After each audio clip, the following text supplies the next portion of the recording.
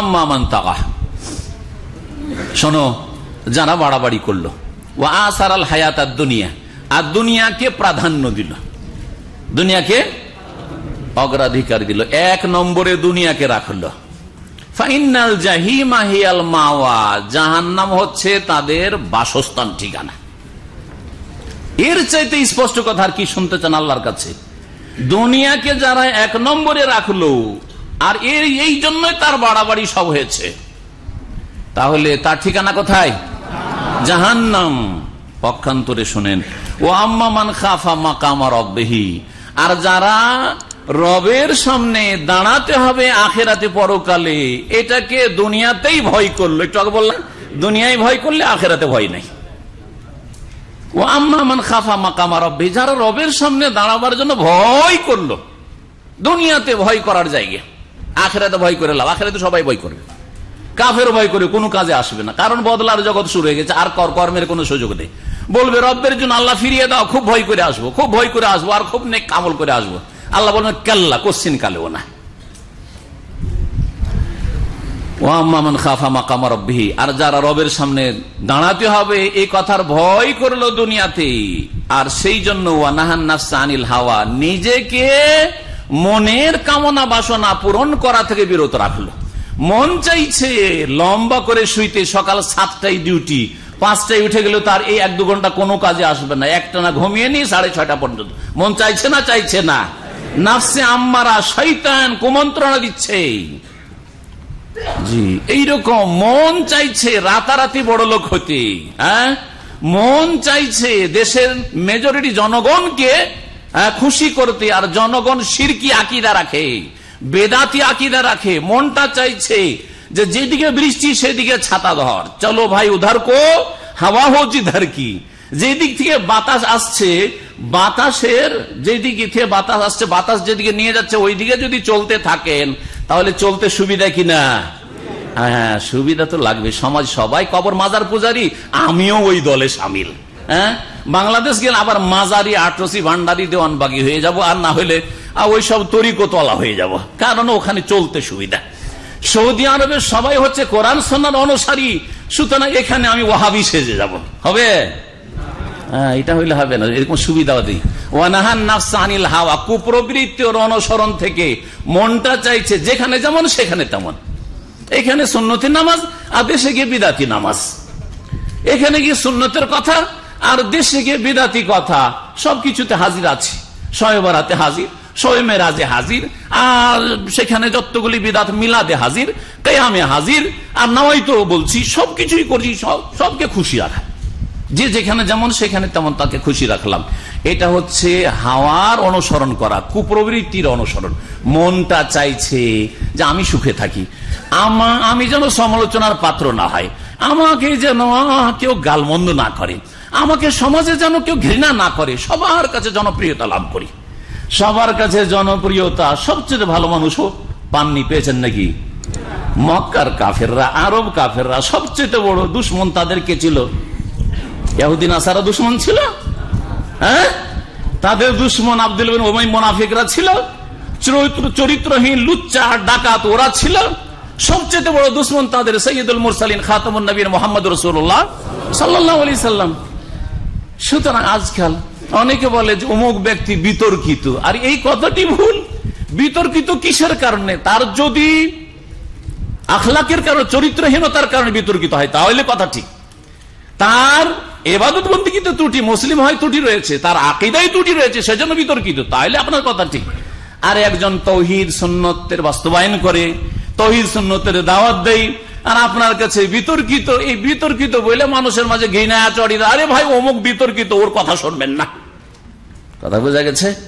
এটা হচ্ছে কুপ্রবৃত্তির অনুসরণ। যেই ব্যক্তি রবের সামনে দাঁড়াতে হবে, সব কথার হিসাব দিতে হবে, সব আমলের হিসাব দিতে, সারা জিন্দেগির হিসাব সেখানে হবে, এটাকে ভয় করলো। আর এই ভয়ে দুনিয়াতে কুপ্রবৃত্তির অনুসরণ থেকে, মনের পূজা থেকে, মন মতো চলা থেকে বেঁচে থাকলো। কোথায় যাবে মরার পরে?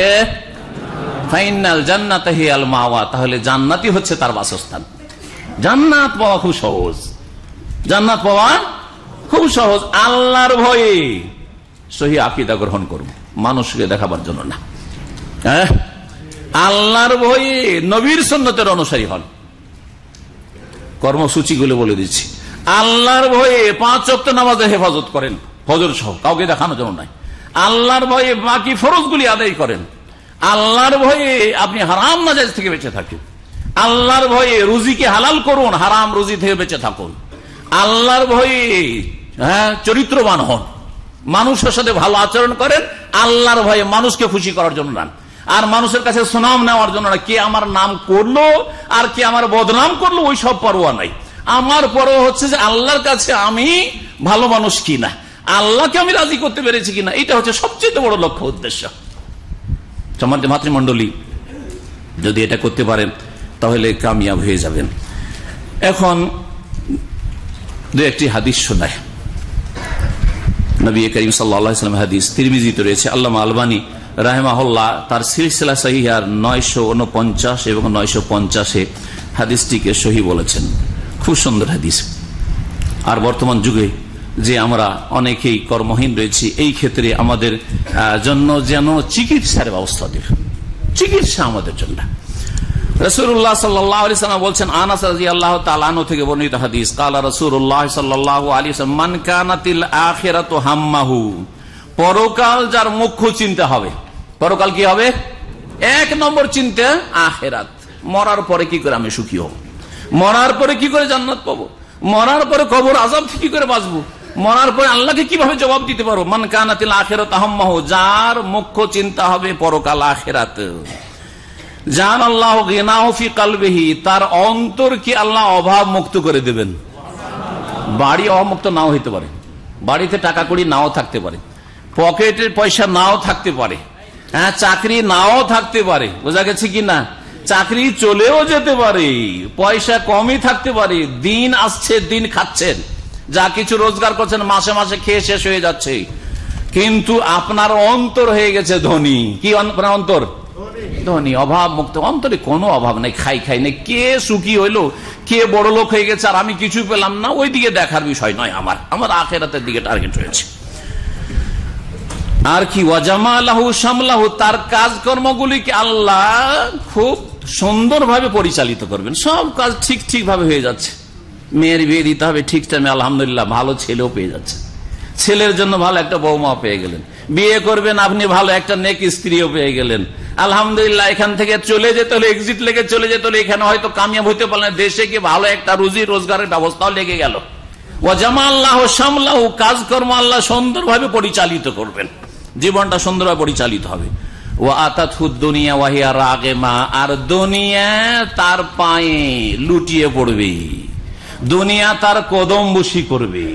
দুনিয়া দুনিয়া করিয়েন না, দুনিয়া দুনিয়া যতই করে নসিবে না থাকলে দুনিয়া আরো পালাইতে থাকবে, ঠিক কিনা? আর দুনিয়া দুনিয়া করিয়েন না, আখেরাত আখেরাত করে, নসিবে যতটা দুনিয়া আছে পায়ে লুটিয়ে পড়বে। রাস্তা দিয়ে চলতে চলতে চাকরি, রাস্তা দিয়ে চলতে চলতে রুজির ব্যবস্থা, ব্যবসার ব্যবস্থা হয়ে যাবে। কে করবেন? যে আল্লাহ সৃষ্টি করেছেন, রিজিকের দায়িত্ব তিনি নিয়েছেন। নাহনু কাসামনা বাইনাহুম মাইশাতাহুম ফিল হায়াতিদ দুনিয়া, আল্লাহ বলছেন যে আমি রুজির ভাগ বন্টন করি। আমরা নিজেরা ভাগ বন্টন করা শুরু করেছি, সেই জন্য খাই খাই মিটেছে না। আল্লাহ বলছে আমি ভাগ বন্টন করি তাদের মাঝে। জি, নাহনু নারযুকুকুম ওয়া ইয়াহুম, তোমাদেরকেও রিজিক দিই, আর তোমাদের ছেলে মেয়ে যারা অসহায় হয়ে দুনিয়াতে ভূমিষ্ঠ হচ্ছে, বেশি বেশি বাচ্চার ভয় করছো, ভয় করি না, ওদেরকেও আমি রিজিক দিই। শুধু তাই নাই, আরো বলি রিজিক সম্পর্কে, কারণ দুনিয়া নিয়ে বেশি পেরেশান।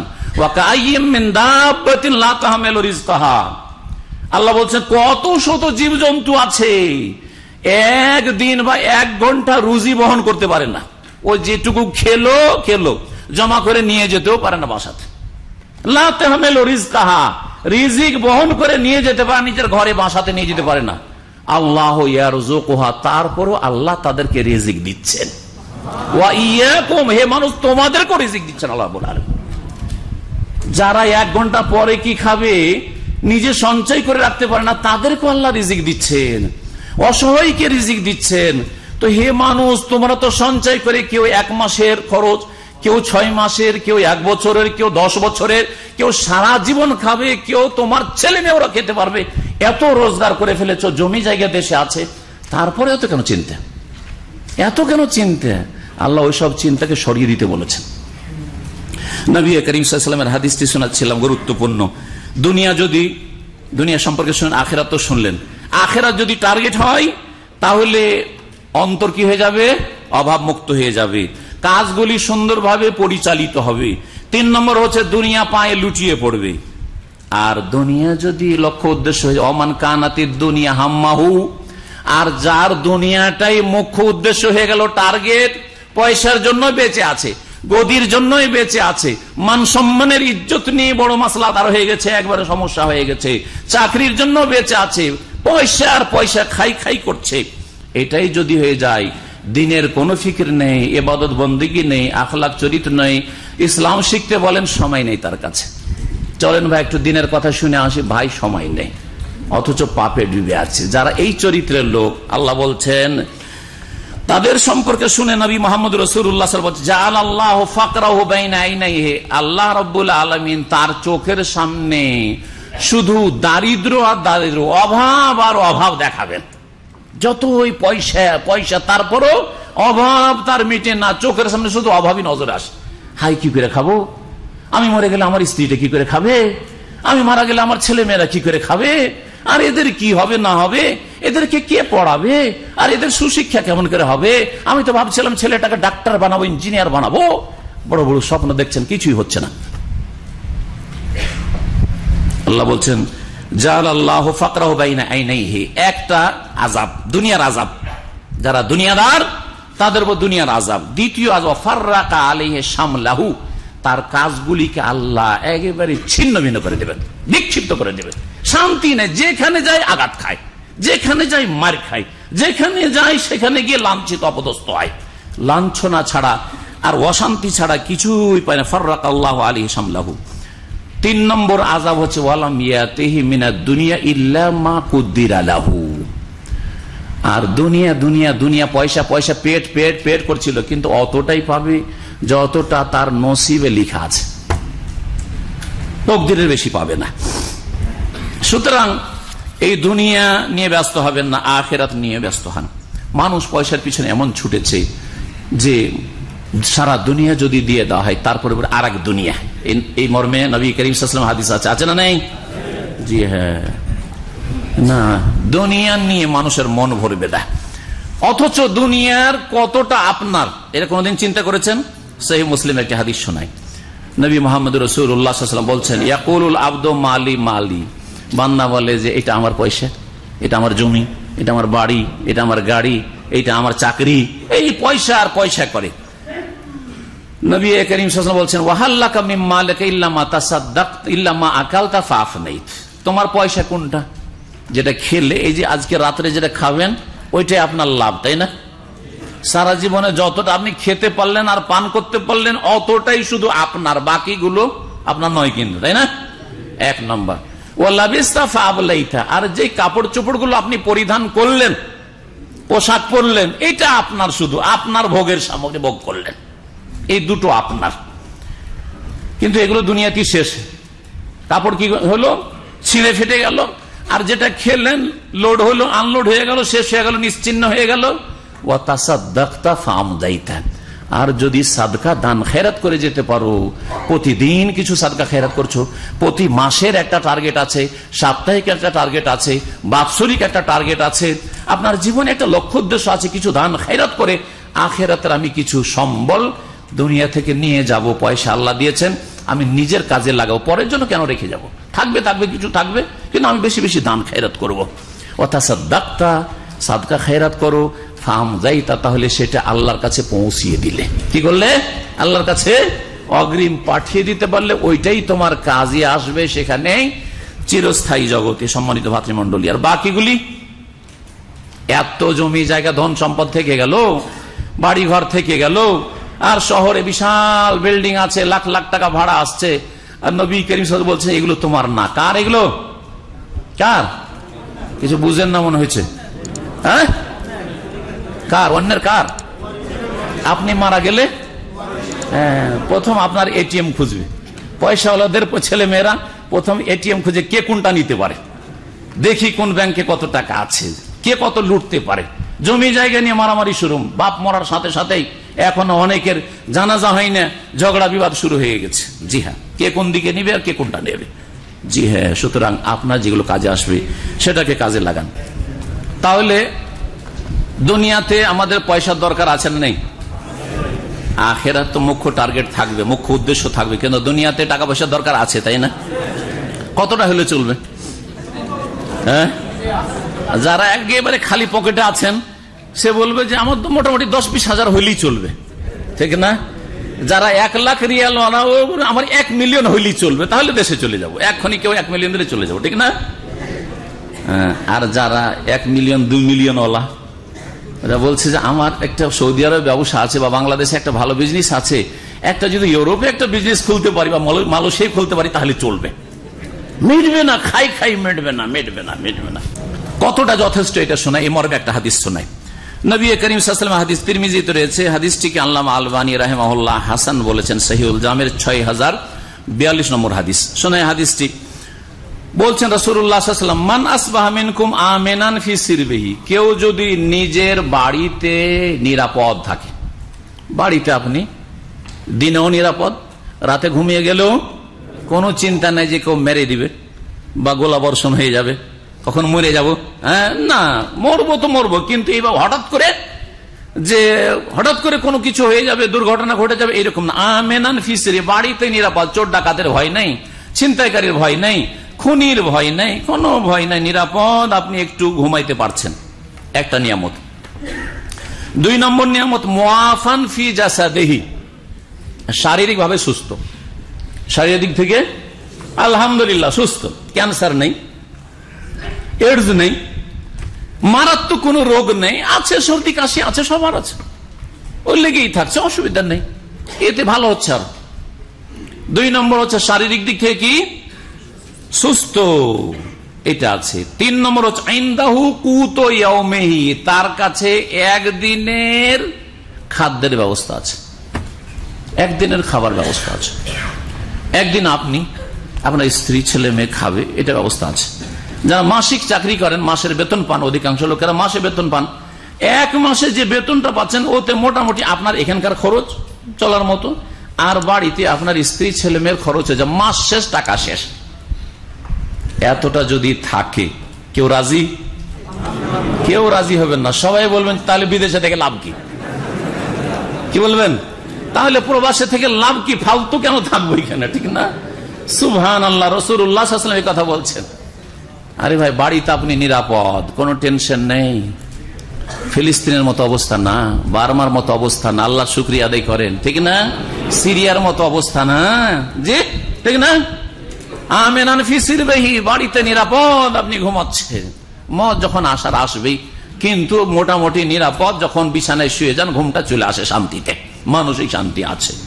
শরীরের দিক থেকে সুস্থ, এই নয় যে একেবারে অচল, চলতে পারছেন না, আর কাজকর্ম করতে পারছেন না, আর মানুষের কাছে মুখাপেক্ষী হয়ে গেছেন, পেশাব পায়খানা নিজে যেতে পারছেন না, এরকম না। মুআফান ফি জাসাদিহি ওয়া ইনদাহু কুতু ইয়াউমিহি, একদিনের খাবার আছে, মাসের খরচ আছে, আবার মাস যাবে, আবার ইনকাম শুরু হবে, আবার খাদ্যের ব্যবস্থা হবে, এইরকম মোটামুটি সংসার চলে যাচ্ছে। আপনি মারা গেলেন, খালি হাতে চলে গেলেন, রাজি আছেন? রাজি আছেন? আস্তে করে না বলছে, রাজি না, আসলে কথা হক বলেছে। আর যারা বলছে হ্যাঁ, তারা কিন্তু মিথ্যা বলছে। যারা বলছে না রাজি না, ওরা আসলে মনের কথাটাই বলেছে। আর যারা বলছে হ্যাঁ, তারা আমাকে খুশি করার জন্য, অথবা এই মজলিস, ইসলামের মজলিস, এখানে কি করে বলবো যে না রে ভাই এতে রাজি না। জি হ্যাঁ, আল্লাহর ওয়াস্তে ইমানটা মজবুত করেন। যেই আল্লাহ আপনাকে 1 মাসের খাবার দিচ্ছেন বা ডেলি খাবার দিচ্ছেন, সেই আল্লাহ আপনার ছেলেটা যখন বড় হবে ওকে 1 মাসের রিজিক দিতে পারবেন না? আল্লাহ আপনার মেয়েটাকে 1 মাসের রিজিক ওইভাবে দেবেন না? না, আপনার জন্য শুধু রিজিক আছে, আপনার ছেলে মেয়ের রিজিকের দায়িত্ব আপনার উপর চাপানো হয়েছে, আপনাকে দেওয়া হয়েছে আল্লাহ রাজ্জাক, আল্লাহ রিজিক দাতা, আল্লাহ আমাকে রিজিক দিচ্ছেন, যে ওসিলাতে ওইরকম ওসিলা, ওইরকম মাধ্যম আপনার ছেলে মেয়ের জন্য, আপনার স্ত্রীর জন্য তৈরি করে দেবেন। আল্লাহ হচ্ছেন মুসাব্বিবুল আসবাব, আল্লাহ উপায় উপকরণের মালিক, আল্লাহ সবকিছুর মালিক। কোথা থেকে রাস্তা খুলবেন আল্লাহ জানেন, আমরা কিছু জানি না। আল্লাহ জানেন, আমরা কিছুই জানি না। সম্মানিত ভাতৃমণ্ডলী, কি বলছেন নবী করিম? এই তিনটি নিয়ামত যদি থাকে, আমিনান ফি সিরবিহি, বাড়িতে নিরাপদ, মুআফান ফি জাসাদিহি, শরীর সুস্থ, ইনদাহু কুতু ইয়াউমিহি, একদিনের খাবার আছে, খেয়ে দিয়ে চলে যাচ্ছে, শেষ, পকেটে একটা পয়সা মাসের শেষে থাকে না, ফাকান্নামা হিজাত লাহু দুনিয়া বিহাযাফিরিহা, তাহলে তাকে যেন দুনিয়ার সব সামগ্রী দিয়ে দেওয়া হয়েছে, সব সুখ দিয়ে দেওয়া হয়েছে। দুনিয়াতে সে সুখী, সেই পরিবার, সেই ব্যক্তি সুখী, সুখী পরিবার, ভিক্ষা করতে যেতে হয় না, একদিন অনাহারে থাকতে হয় না, আলহামদুলিল্লাহ খেতে পাচ্ছেন। আল্লাহ রাব্বুল আলামিন যেন আমাদেরকে এইভাবে অল্পতে পরিতুষ্টির তৌফিক দান করেন, অল্পতে সন্তুষ্ট থাকার তৌফিক দান করেন। একটি হাদিস আর শুনাই, নবী কারীম সাল্লাল্লাহু আলাইহি ওয়াসাল্লাম বলছেন বড় নিয়ামতের কথা, সহিহ মুসলিমে এই হাদিসটি রয়েছে, কাদ আফলাহা মান আসলাম, ওই ব্যক্তি একেবারে সার্বিক দিক থেকে সফল। কাদ আফলাহা মানে সার্বিক দিক থেকে কামিয়াব, মান আসলামা, যে মুসলিম। তাহলে আপনার আলহামদুলিল্লাহ সব মুসলিম, ঠিক না? যদি সত্যিকার আকীদায়, আমলে, ইবাদতে, আখলাকে মুসলিম মোটামুটি হইতে পারেন, জান্নাতে যাওয়ার মতো মুসলিম, আর জান্নাতে যদি বাধা প্রাপ্ত না হন, তাহলে সফল কামিয়াব মুসলিম। কাফের হচ্ছে ব্যর্থ, মুশরিক হচ্ছে ব্যর্থ, ক্ষতিগ্রস্ত, মুনাফিক হচ্ছে ক্ষতিগ্রস্ত, বেদিন নাস্তিক হচ্ছে ক্ষতিগ্রস্ত। কথা বোঝা গেছে না?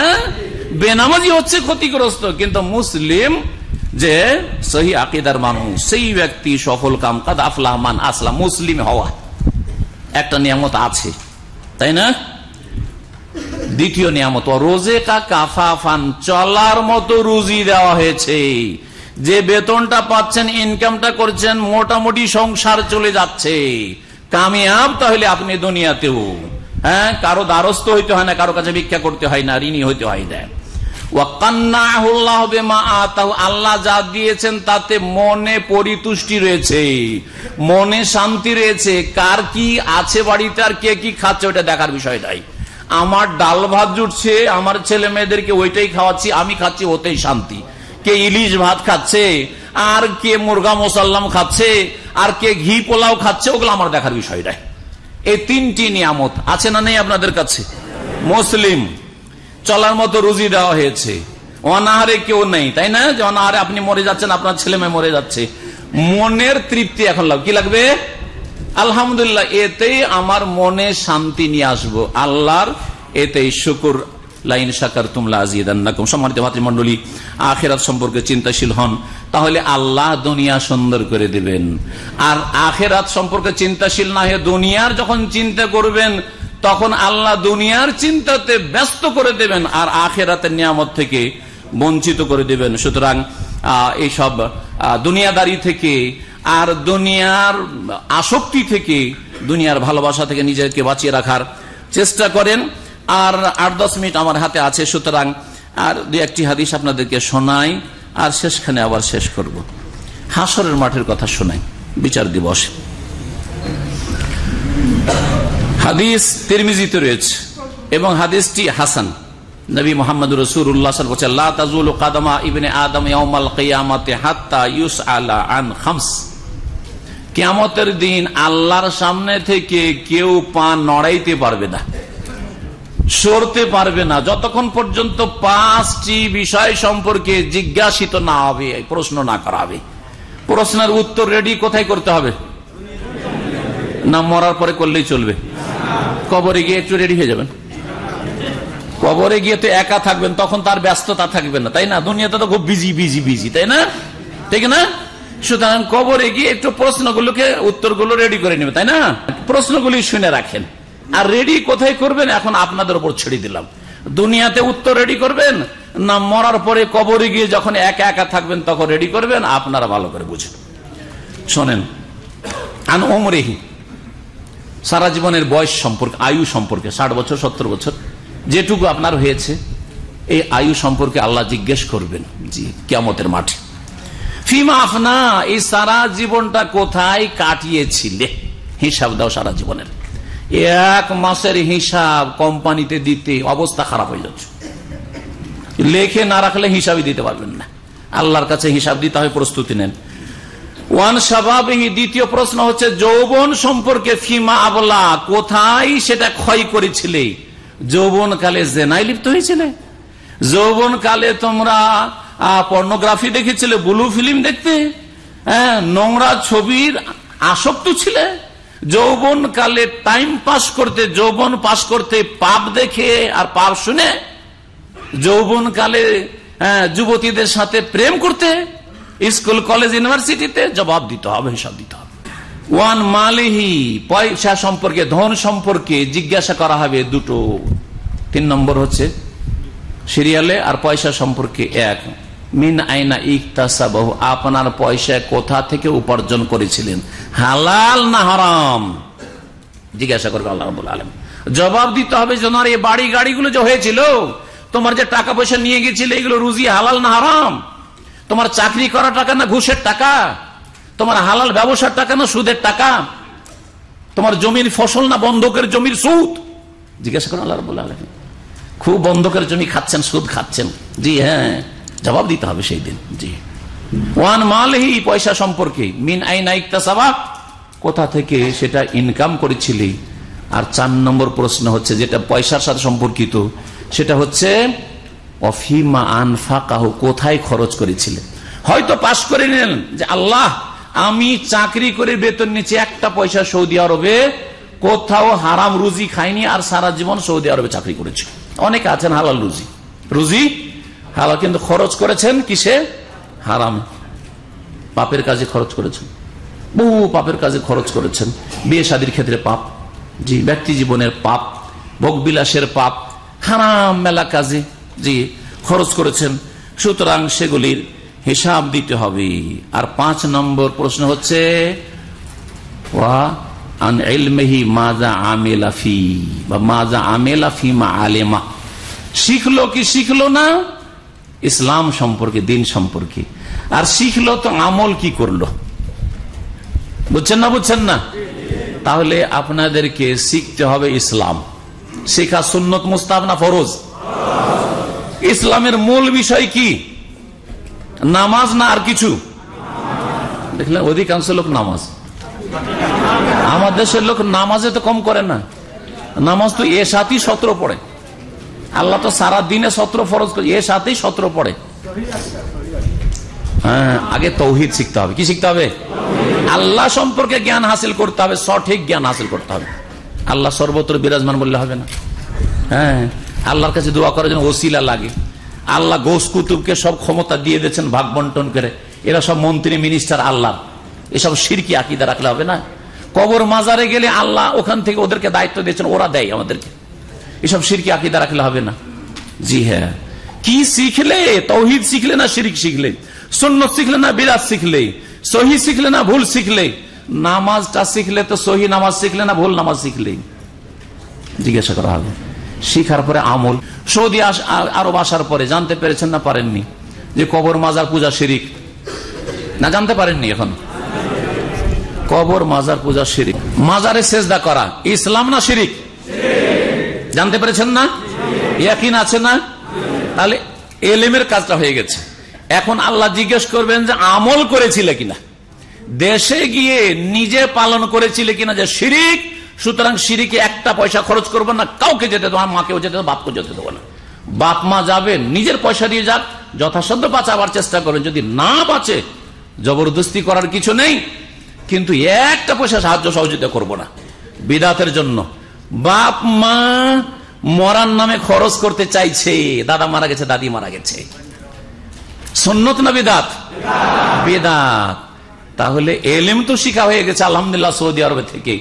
দেশে গিয়ে আমল করলেন কি না হাসর মাঠে জিজ্ঞেস করা হবে না। বাপ মা বলছে তো কি করব, সমাজের চাপে দিয়ে দিলাম, পরিবারের চাপে দিয়ে দিলাম, না হলে তো বাপ মা অসন্তুষ্ট হয়ে যাচ্ছে।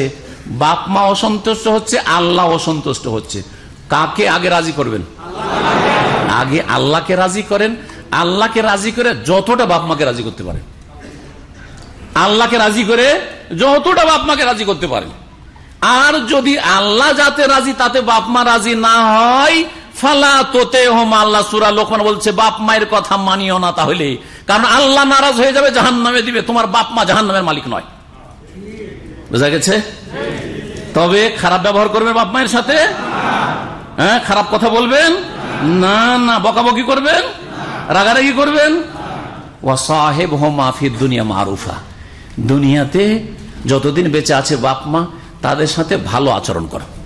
মুশরিক হইলেও ভালো আচরণ করো, মাজারি হইলেও ভালো আচরণ করো, বিদাতি সুফি হইলেও ভালো আচরণ করো, পীরের মুরিদ হইলেও ভালো আচরণ করো, বেনামাজি হইলেও ভালো আচরণ করো, হিন্দু হইলেও ভালো আচরণ করো। ইহুদি নাসারাও যদি বাপ মা হয়, তার আল্লাহ তোমাকে ইসলামের তৌফিক দিয়েছে, ভালো আচরণ করো। সাহিবহুমা ফিদ দুনিয়া মারুফা, এই হচ্ছে ইসলাম, হচ্ছে ইসলামের আদর্শ, যে কারো আকীদার জন্য তার সাথে খারাপ আচরণ করা যাবে না, ভালো আচরণ করতে হবে, বিশেষ করে আল্লাহর পরে বাপ মায়ের হক, যদিও তারা কাফের মুশরিক হোক না কেন। সম্মানিত ভাতৃমণ্ডলী, এই 5টি প্রশ্ন করা হবে। প্রশ্নগুলি ভায়া দিয়ে করা হবে না ডাইরেক্ট আল্লাহ করবেন? মাশাআল্লাহ, জানছেন তো, আল্লাহর সামনে দাঁড়াইতে হবে। আপনাদের অধিকাংশ মানুষকে কফিলের সামনে যদি দাঁড় করে দেওয়া হয় তো থরথর করে কাঁপবেন, ঠিক না? বড় বসের সামনে কথা বলতে গিয়ে জিভা শুকিয়ে যায়, শুকায় না? শুকায় না? বড় আলেমরা বসে থাকলে ছোটদেরকে বক্তব্য করতে গিয়ে জিভা শুকিয়ে যায়, শুকায় না? শুকায় না? আমরা বলতে পারবো, কারণ আমরা ওইসব স্টেজ পার করে এসেছি। মাদ্রাসায় যখন 2য় 3য় জামাতে পড়ি, আর প্রথম দিন আমার ট্রেনিং ছিল, ইন্না বালাউনাহুম কামা বালাউনা আসহাবাল জান্নাহ, এটা হচ্ছে প্রথম আমার বক্তব্যের স্টার্ট। মাদ্রাসায় ট্রেনিং করা আঞ্জুমান বলে কওমি মাদ্রাসাগুলোতে। প্রথম দিন এই ঘটনা মুখস্থ করে এসেছি। এখন যদি ওই ঘটনা দিয়ে আপনাদের কাছে বয়ান করি তো 1-1.5 ঘন্টা পার হয়ে গেল, দিশা পাবো না, বোঝা গেছে? আর তখন মুখস্থ করে এসেছি যে ধানের জমি পাটের জমি যা আছে, গিয়ে কিচ্ছু নাই, গাছপালাকে সম্বোধন করে ট্রেনিং করে এসেছি মাঠে গিয়ে। আর তারপরে এসে স্টেজে দাঁড়িয়েছে, একটা ওস্তাদ বসে আছে আর বাকি ছাত্ররা বসে আছে, ট্রেনিং করতে হবে। মাদ্রাসায় যারা পড়েছেন জানেন এভাবে ট্রেনিং হয়। ট্রেনিং এ বলতে গিয়ে 15-20 মিনিট ট্রেনিং করে এসেছিলাম, আসার পরে 5 মিনিটে আমার পুঁজি শেষ, 5 মিনিট আমার পকেট এমটি, আর কিচ্ছু বলতে পারি না, শেষ হয়ে গেছে। সাদাকাল্লাহুল আযীম, কথা বোঝা গেছে?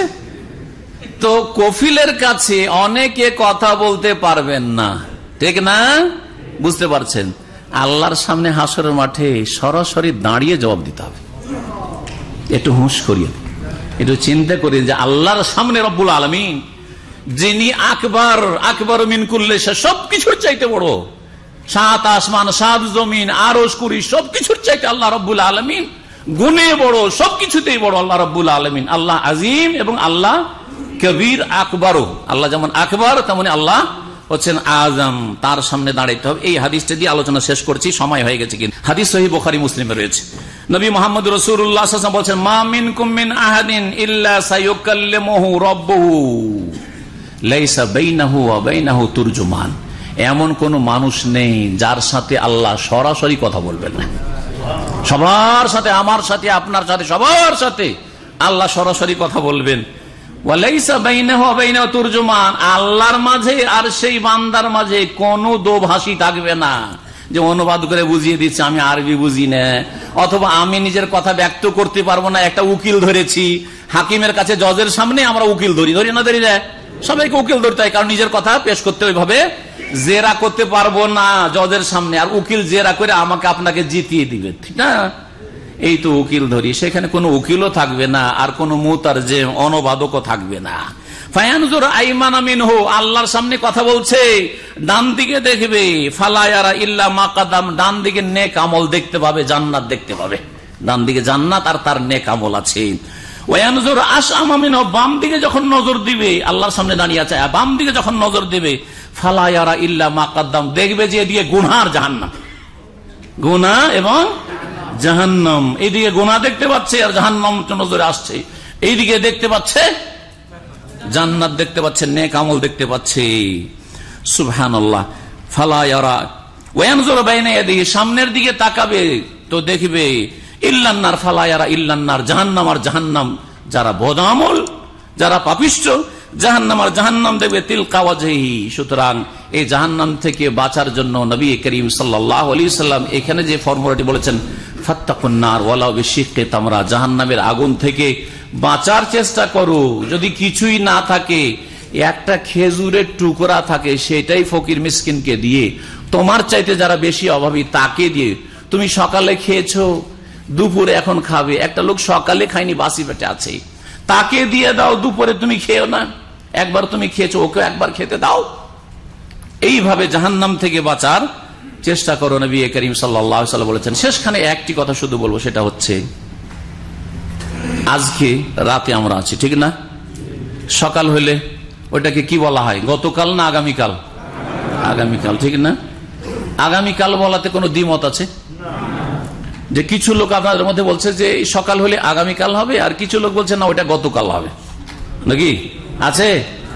কোনো কিন্তু ইখতিলাফ দ্বিমত নেই যে সকাল হলে কি হবে, আগামীকাল হবে। আচ্ছা, সকাল হলে আগামীকাল হবে না এরকমটা জানা আছে? ওটা মানে আগামীকাল হবে, সেটা আগামীকাল দুনিয়ার দিন হোক অথবা পশ্চিম দিক থেকে সূর্য উঠেছে আখেরাতের দিন হোক, কিন্তু সেটা আগামীকাল, ঠিক না? আল্লাহ আখেরাতটাকে আগামীকাল বলেছেন। ইয়া আইয়ুহাল্লাযীনা আমানুত্তাকুল্লাহ ওয়াল তানজুর নাফসুম মা কদ্দামাত লিগাদ। হে মুমিন মুসলিম, ইত্তাকুল্লাহ, আল্লাহকে ভয় করো। ওয়াল তানজুর নাফসুন, আর প্রত্যেক মানুষ যেন একটু চিন্তাশীল হয়, আখেরাতে চিন্তা করে। মা কদ্দামাত লিগাদ, আগামীকালকের জন্য কি পাঠাইতে পেরেছ। আগামীকাল যেমন আগামীকাল হওয়াটা নিশ্চিত, কোনো দ্বিমত নেই, তেমনি আখেরাতে এসব ঘটবে। আর এরকম যত কথা কোরআন সুন্নাহয় রয়েছে আখেরাত সম্পর্কে, জান্নাত সম্পর্কে, জাহান্নাম সম্পর্কে, কবরের জীবন সম্পর্কে, হিসাব সম্পর্কে, জবাবদিহিতা সম্পর্কে, সবকিছু ঘটবে। আল্লাহ যেন আখেরাত সম্পর্কে আমাদের সকলকে চিন্তাশীল হওয়ার তৌফিক দান করেন। আখেরাত সম্পর্কে সত্যিকার চিন্তাশীল হইতে হলে আকীদা ঠিক করেন, শিরক মুক্ত হন, তাওহীদবাদী মুসলিম হন, বিদআত মুক্ত হন, বিদআতকে চেনেন এবং পরিহার করেন, আর সুন্নাহর অনুসারী হন। মানুষের কথায় বিভ্রান্ত হেন না। আপনার আল্লাহ চোখ দিয়েছেন, ব্রেন বুদ্ধি দিয়েছেন, খাটান এবং কোরআন সুন্নাহর দলিল খুঁজেন। আমার কথা মানা জরুরি নয়, কিন্তু রাস্তা দেখিয়ে দিলাম, তখন আপনাকে যাচাই বাছাই করতে হবে। এটা আপনার দায়িত্ব, আপনার নাজাতের চিন্তা ভাবনা আপনাকে করতে হবে। আল্লাহ যেন তৌফিক দান করেন। তাওহীদ সুন্নাত ঠিক করার পরে 5 ওয়াক্ত নামাজ ঠিক করা আল্লাহর ওয়াস্তে। 5 ওয়াক্ত নামাজ ছাড়া জান্নাত যেতে পারবেন না। 5 ওয়াক্ত নামাজে ঘাটতি থাকলে জাহান্নাম থেকে বাঁচতে পারবেন না। বোঝা গেছে কিনা? জাহান্নামী কারা? লাম নাকুম মিনাল মুসাল্লিন। আল্লাহ, আমরা নামাজ পড়তাম না তাই জাহান্নামে এসেছি। তাহলে বোঝা গেল যে 5 ওয়াক্ত নামাজ ছাড়া জান্নাত পাওয়া যাবে। 5 ওয়াক্ত নামাজটা ঠিক রাখেন, ফজর সহ ঠিক রাখেন। আল্লাহ যেন আপনাদের সকলকে তৌফিক দান করেন, সকল মুসলিমকে তৌফিক দান করেন। তার আগে আমাকে, আমার পরিবারকে আল্লাহ রাব্বুল আলামিন যেন তৌফিক দান করেন। সম্মানিত ভাতৃমণ্ডলী, আর তার সাথে সাথে রুজিটা হালাল করেন, হারাম রুজি থেকে বেঁচে থাকেন, চরিত্রটা ভালো করেন, বাকি ইবাদত বন্দিগুলি সুন্দর করেন, আর আল্লাহর অসন্তুষ্টির কথা কাজ থেকে নিজেকে বাঁচিয়ে রাখেন। এই মোবাইলের নেটের ফিতনার যুগে ভালো করে আপনি মনে রাখবেন যে আমার আখেরাতে কোনটাতে ক্ষতি হবে এই মোবাইলের, ওইটা বাদ দেন, দেখিয়েন না, শুনিয়েন না। আর আখেরাতে কোনটাতে লাভ হবে, ইন্টারনেটে মেলা লাভ আছে, সেই কাজগুলি করেন, সেগুলি দেখেন, সেগুলি শোনেন, সেগুলি মুখস্থ করেন। সহি আকীদা শিখার জন্য বড় একটা মাধ্যম হচ্ছে এই সোশ্যাল মিডিয়া। সেটাকে নেকির কাজে লাগান, আল্লাহর সন্তুষ্টির কাজে লাগান, পরকালের মুক্তির কাজে লাগান। দিন দুনিয়া সুন্দর হোক। আল্লাহ যেন আমাদেরকে দিন দুনিয়া দুটোই যেন দান করেন। এখানে আজকের আলোচনা শেষ করছি। শেষখানে একটি কথা না বললে হয় না, সেটা হচ্ছে গত বছরে যে 4র্থ বাৎসরিক সম্মেলন হয়েছিল, সেটা হয়েছিল এপ্রিল মাসের মাঝামাঝি, 14-15। আপনাদের জানা আছে হয়তো, তাই না? কত তারিখ ছিল বলতে পারেন? গত বছরের যেটা অনুষ্ঠান হয়েছিল সম্মেলন, 14 তারিখ। এই 14 তারিখে প্রোগ্রাম করে 15 তারিখে আমরা রিয়াজ থেকে ফিরছিলাম। ওই সময় প্রায় 300 কিলোমিটার চলে যাওয়ার পরে মাত্র 100 কিলোমিটার বাকি দাম্মাম পৌঁছিতে। আর সাথে ছিলেন আমার সাথে আরো 2 জন দায়ী, একজন হাফেজে কোরআন আর একজন আলেম আমার ভাইও ছিলেন। আর তার সাথে একজন মুরব্বী, তিনিও দায়ী, মানে পেশাগত বা ইসলামিক সেন্টারে দায়ী না হইলেও আমার একেবারে শক্ত ডান হাত। আর তার মাধ্যমে বহু মুরব্বীরা, কারণ দীর্ঘদিন উনি বিদাতে থাকার পরে ফিরে এসেছিলেন, যার ফলে ওনার বিদাতি মহলে অনেক পরিচিতি ছিল। এখানেও দীর্ঘদিন, তিনি 30 বছরের বেশি হয়তো। আর বাংলাদেশে অনেক আত্মীয় স্বজন এবং এলাকাবাসী মুরব্বীরা যারা অনেকেই বিভ্রান্তিতে ছিলেন, হেদায়েত হয়েছিলেন। তার নাম হচ্ছেন ভাই এনামুল হক রাহিমাহুল্লাহ তাআলা, আর আরেকজন শেখ ছিলেন শেখ নাজমুল হক রাহিমাহুল্লাহ তাআলা। এই 2 জন দুর্ঘটনায় গাড়ি পাল্টি খাই, সামনে হঠাৎ করে একটি ট্রেলার হঠাৎ করে ডান দিক থেকে চলে আসে, হঠাৎ করে সেখানে কন্ট্রোল করতে গিয়ে গাড়ি পাল্টি খায়। আর সেখানে আলহামদুলিল্লাহ আলা কুল্লে হাল 2 জন 6 জনের মধ্যে ইন্তেকাল করেন কিছুক্ষণের মধ্যে। 2 জন আহত জখম হন, আর 2 জন আহত তেমন হননি। তার মধ্যে আমি একজন, আলহামদুলিল্লাহ কোনো জায়গায় কিছু লাগেনি, শরীরে একটু ব্যথা ছাড়া কোন জায়গায় 1 ফোঁটা রক্ত আলহামদুলিল্লাহ পড়েনি। এই আল্লাহর পক্ষ থেকে যে কত বড় একটি নিয়ামত, দুনিয়াবী নিয়ামত। আর এর চেয়ে বড় নিয়ামত হচ্ছে আখিরাতের নিয়ামত। আখিরাতের নিয়ামতের কাছে এটা কিছুই নয়। যেই 2 জন দুনিয়া থেকে চলে গেছেন তাদের জন্য একটু দোয়া চাই আপনাদের কাছে। আল্লাহ যেন তাদের সমস্ত গুনাহ খাতা মাফ করেন, নেক আমল কবুল করেন, জান্নাতুল ফিরদাউসে আল্লাহ যেন সুউচ্চ স্থান দান করেন। আল্লাহ রাব্বুল আলামিন তাদের পরিবার পরিজন, স্ত্রী ছেলে মেয়েরা আছে, আল্লাহ তাদের যেন হেফাজত করেন, দিনের দিক থেকে, দুনিয়ার দিক থেকে, রুজির দিক থেকে, সব দিক থেকে আল্লাহ যেন তাদেরকে হেফাজতে রাখেন এবং তাদেরকে দিনের খাদেম হিসাবে কবুল করেন। এবং তারা এখানে দিনের কথা বলার জন্য আর শোনার জন্য এসেছিলেন। এটি হচ্ছে হিজরা ফি সাবিলিল্লাহ, আল্লাহর রাস্তায় হিজরত করা। এই সম্পর্কে কোরআনে কারিমে একটি আয়াত রয়েছে, এই সম্পর্কে আয়াত রয়েছে যে যারা আল্লাহর রাস্তায় বেরিয়ে আসে এইরকম দিন শিখার জন্য, তারা হচ্ছে ফি সাবিলিল্লাহ, এরা ফাকাদ ওয়াকা আজরুহু আলাল্লাহ। আর আল্লাহর দিন না, দিন শিখার জন্য বা দিনের প্রচারের জন্য কেউ যদি বেরিয়ে আসে আর মৃত্যুবরণ করে, তাহলে আল্লাহর কাছে তাদের পারিশ্রমিক বা প্রতিদান সাব্যস্ত হয়ে গেছে। ফাকাদ ওয়াকা আজরুহু আলাল্লাহ। আল্লাহ যেন এই আয়াতের অন্তর্ভুক্ত তাদেরকে করেন এবং তাদের শাহাদাত কবুল করেন। আর 2 ভাই যে অসুস্থ হয়েছেন তার মধ্যে শেখ সেলিম ছিলেন, আর আমার ভাই তার আলহামদুলিল্লাহ সুস্থ হয়ে গেছেন আর দাওয়াতি কাজ আলহামদুলিল্লাহ করছেন। আর তার সাথে সাথে আলহামদুলিল্লাহ আমি সুস্থ, আমাদের আরেক ভাই ছিল ইসমাইল, সেও আলহামদুলিল্লাহ সুস্থ। আপনাদের কাছে এখানেই শেষখানে দোয়া চেয়ে বিদায় নিচ্ছি আমাদের মৃত ভাইদের জন্য, আর যারা এই দুর্ঘটনায় আক্রান্ত হয়েছে তাদের জন্য, এবং বিশেষ করে আমি আপনাদের কাছে দোয়া প্রার্থী। আর যদি কথায় বলাই কোনো সময় ভুলভ্রান্তি হয়, সেটা না দেখে আসল বিষয়টা দেখার চেষ্টা করবেন যে আপনাদের আমি হিতাকাঙ্ক্ষী, আপনাদের আমি হিতাকাঙ্ক্ষী, এটা মনে রাখবেন। আপনাদের খারাপ চাই না। যদি কারো শিরক বিদাত নিয়ে ভুল ধরি সমালোচনা করি, তাহলে তাদের ইসলাহ সংশোধনের জন্য, কারণ অনেক মানুষকে গোমরা করে ফেলেছে তারা। কখনো হয়তো নাম ধরতে বাধ্য হয়েছি, আর যথাসাধ্য চেষ্টা করে নাম না ধরে মানুষের সংশোধন হয়ে যায়, কিন্তু অনেক সময় নাম না ধরলে ইসলাহ হয় না, সেজন্য নাম ধরা হয়েছে। আশা করি সেগুলিকে ভালো ভাবে নেওয়ার চেষ্টা করবেন এবং আল্লাহ যেন আমাদের সকলে সংশোধনের তৌফিক দান করেন। আর একটি কথা বলছি যে শেখ ওমর ফারুক হাফেজাহুল্লাহ তাআলা ওয়াশাফাহু, আল্লাহ যেন তাকে সুস্থ রাখেন এবং তার পরিবারকে সুখী করেন। তিনি আমার সম্পর্কে অনেক মোবাল্লাগা বা বাড়াবাড়ি কথা বলেছেন। আমি আসলে ওই স্তরের লোক না, ওই স্তরের লোক না, এতে কোনো সন্দেহ নেই। উনি হয়তো কোথাও থেকে তথ্য শুনেছেন। প্রথম কাতারে আল্লাহ যেন হেফাজতের তৌফিক দান করেন, নামাজ আদায় করার, সালাত আদায় করার। আল্লাহ যেন আমাদের সকলকে চেষ্টা করার তৌফিক দান করেন। অনেক সময় শিক্ষা দীক্ষার ক্ষেত্রে, পড়াশোনার ক্ষেত্রে অথবা দাওয়াতি ক্ষেত্রে সংসার নিয়ে ব্যস্ততার কারণে হয় না। আল্লাহ যেন আমাদের সকলকে 5 ওয়াক্ত নামাজ হেফাজতের তৌফিক দান করেন। আর অনেক ভাইরাই দোয়া চেয়েছেন, অসুস্থ রয়েছেন, আল্লাহ যেন অসুস্থ ভাইদেরকে সুস্থতা দান করেন। আর যারা কর্মহীন রয়েছেন আল্লাহ ভালো কাজের ব্যবস্থা দান করেন। আর যারা এখান থেকে চলে যাচ্ছেন আল্লাহ যেন উত্তম রিজিকের ব্যবস্থা দেশেও করেন বা অন্য কোথাও আল্লাহ ভালো রাস্তা যেন খুঁজে দেন। আপনাদের সকলকে যেন আল্লাহ সুখী করেন এবং জীবনের প্রতিটি ক্ষেত্রে আল্লাহ যেন সংশোধনের তৌফিক দান করেন, বরকত দান করেন। সুবহান রাব্বিকা রাব্বিল ইজ্জাতি আম্মা ইয়াসিফুন ওয়া সালামুন আলাল মুরসালিন ওয়াল হামদুলিল্লাহ।